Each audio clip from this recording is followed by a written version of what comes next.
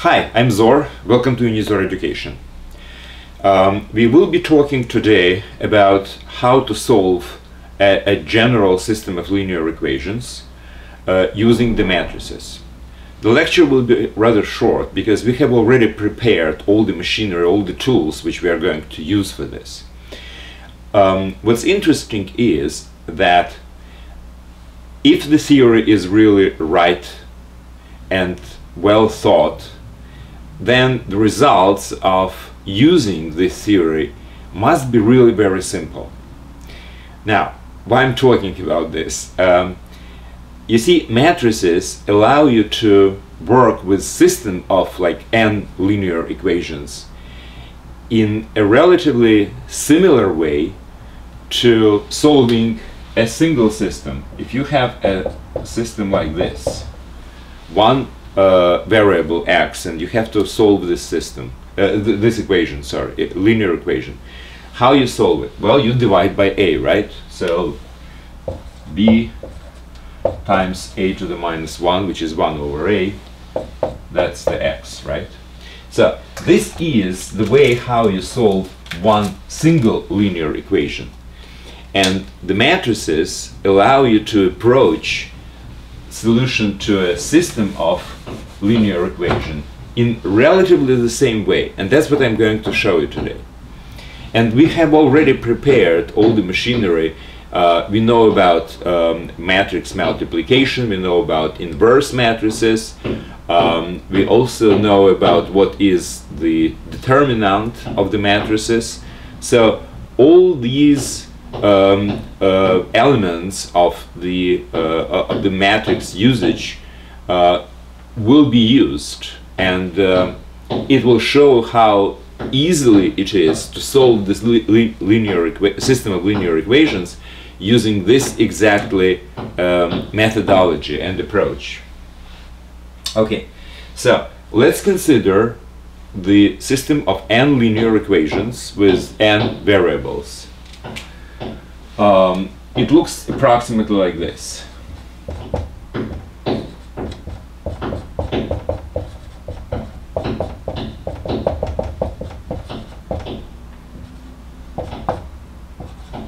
So that's the first equation.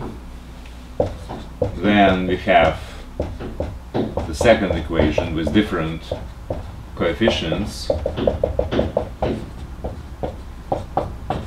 And then we have all other equations, and the last one which would look like this one.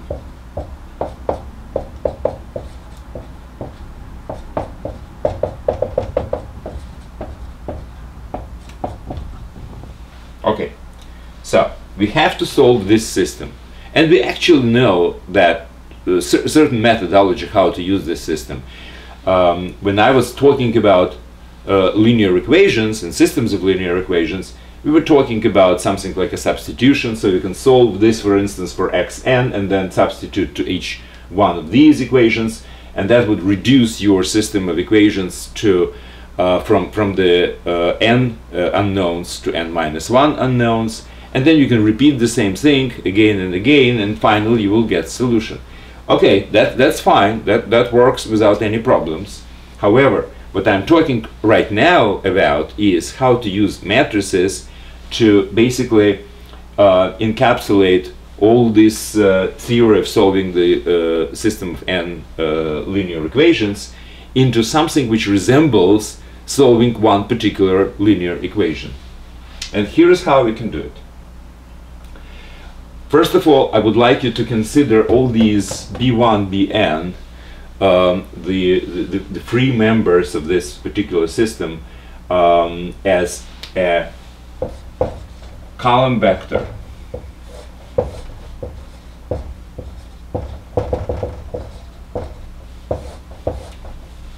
I would also like to consider all these coefficients as forming a matrix.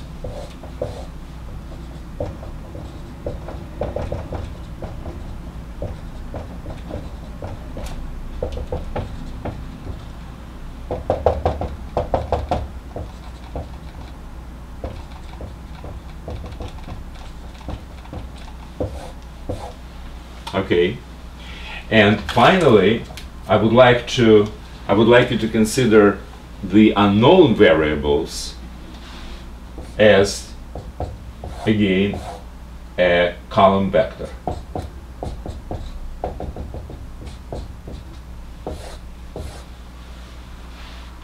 So we all know what is a matrix, what is matrix which actually has one column, which we call usually the column vector. And now what I would like to consider is a multiplication of this matrix by this column vector. Now this matrix has n by n dimension. This column vector has n rows by one column dimension. Now, as we know, if we multiply matrix n by n times another matrix n by 1, now we have to have these numbers the same, and they are the same, and the resulting matrix would be the number of rows in the left and number of columns on the right multiplied. So the result will be n by 1, right? Now, how this result of multiplication would look right?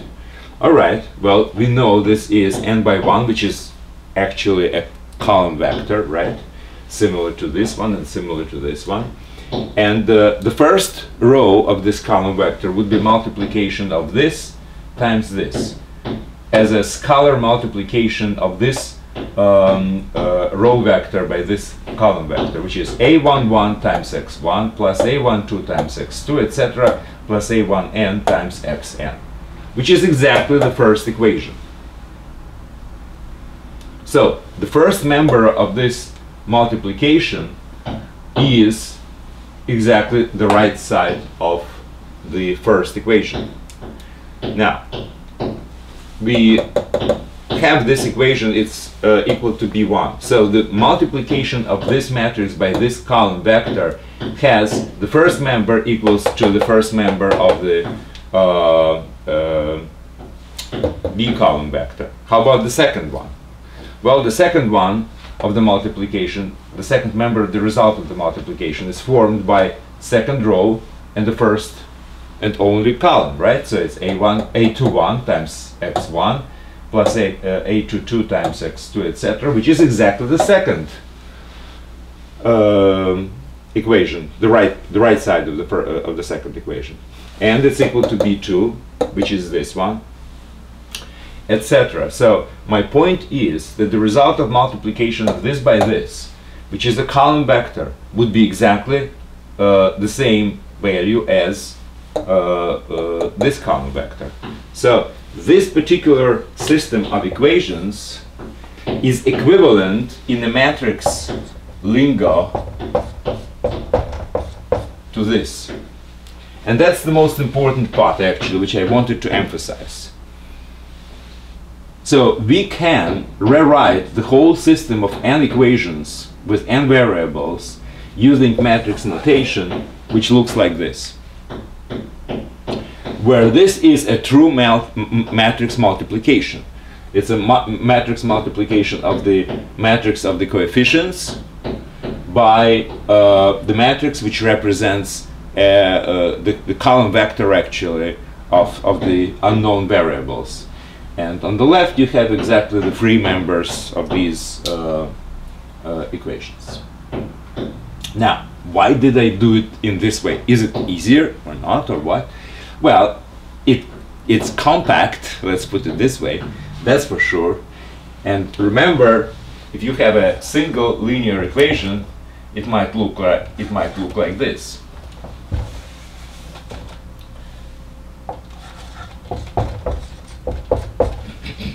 Right? So you see the similarity. This is a single equation, and this is a system of n linear equations.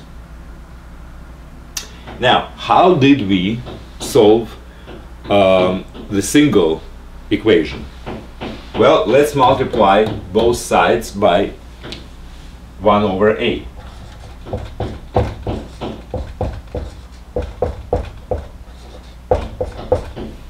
Since it's 1 over a, this gives me 1.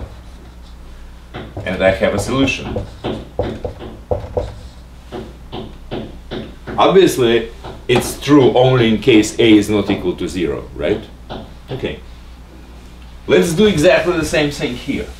Now, since we have a matrix notation of our system, and we know actually what matrix multiplication is, we know what is an inverse matrix, so let's try to use exactly the same technique.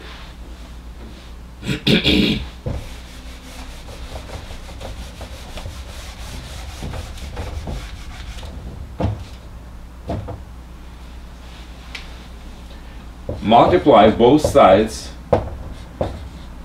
of this equation by an inverse matrix to the matrix of the coefficients A. It's a square matrix, n by n, so hopefully it has an inverse matrix, which is not always the case, I understand that, but let's assume that it does have an inverse matrix. So if it does, then this thing is true. We know that matrix multiplication is associative, which means I can actually put these parentheses differently.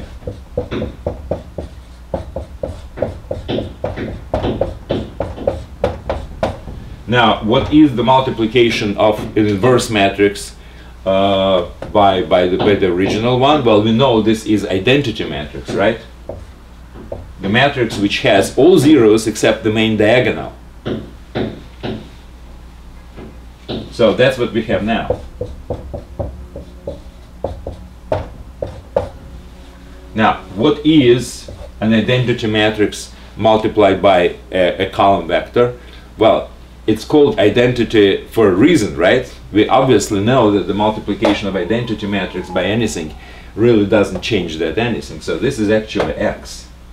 And we have come up with a solution. X is equal to A minus 1b, which is very much similar to a linear equation, single linear equation solution. So I promised this lecture would be a simple one and a short one. Well, this is the reason. We have already prepared everything. All we had to do is to rewrite our system of equation in the matrix format and then use the properties of the multiplication by an inverse matrix. And this is a solution. How simple it is, right? Well, again, I told you that the nice and very well thought through theory should produce beautiful results. Well, this is actually a certain element of beauty which matrices bring into the system of linear equations. I mean, there are other purposes, of course, but this is something which is probably the purpose why I was talking about matrices. Because this solution, which looks exactly like the solution for a single linear equation, is the purpose why I brought the whole theory of matrices into this course. Sorry. Now, it seems to be simple, but why people are making a big deal out of the system of linear equations? Well, because it's not easy to get this matrix, the inverse matrix, to a matrix of coefficients. In simple cases, it's simple to do. It's more complicated cases, it's not easy to do. Well, so number one, I have to tell something which I usually prefer not to. I have to tell something so you will believe me without the proof. I always try to prove whatever statements I'm making. This is something which I cannot prove because it's a little bit beyond the scope of this course. Inverse matrix exists only if the determinant of the matrix itself, the A matrix, the determinant, not equal to 0. So this is a condition for the solubility of this particular solution to exist. Well, if matrix, original matrix, has a determinant equal to 0, then again, believe me, the original system of equations will not have a proper single solution anyway. because we were already talking about when exactly the matrix can have the determinant equal to 0. Well, for instance, when a couple of rows are linearly combined, produce the third row or something like this, which actually means that the matrix does not contain the system of our equations does not contain n equations. If one of them is a linear combination of another or a couple of others, then we're no longer talking about system of n independent equations. And if the number of equations is less than the number of variables, then we cannot count on a good solution anyway. It might be either 0 or an infinite number of solutions, etc., etc. So this is actually an essential condition for any linear system to have a proper, single, unique solution. So there, well, that's why actually I have brought this here, because this is also the necessary and sufficient condition for the matrix to have an inverse one.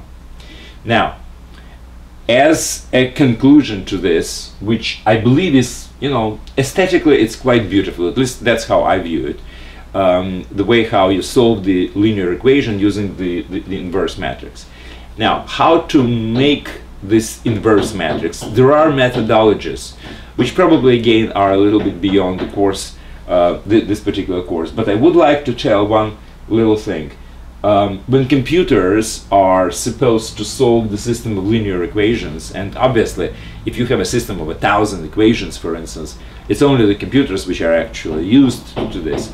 They have their algorithms based on this formula. So we have to basically teach the computer to calculate the determinant, and if it's not equal to 0, how to inverse the matrix. And there are certain algorithms which are doing it, known algorithms, which means that the system of linear equations can be actually solved using computers, basically using the same formula. And well, that's basically the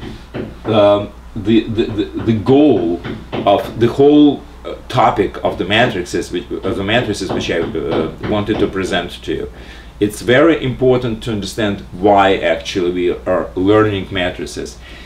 Just because they are making our life easier in certain cases, like in this particular case, the system of linear equations and its solution are made much more understandable and really very similar to the single system, to a single equation, and that was the purpose of the whole theory to be developed.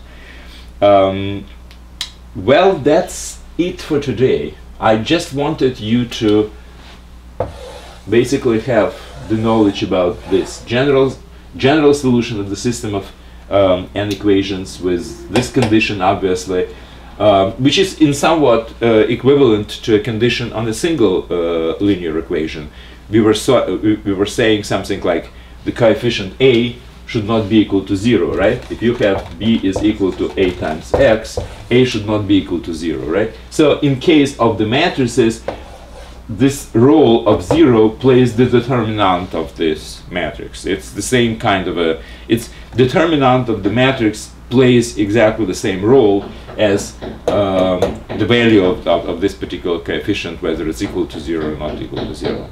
And by the way, if you consider this particular single coefficient as a matrix of the size 1 by 1, one row and one column, its determinant is equal to A.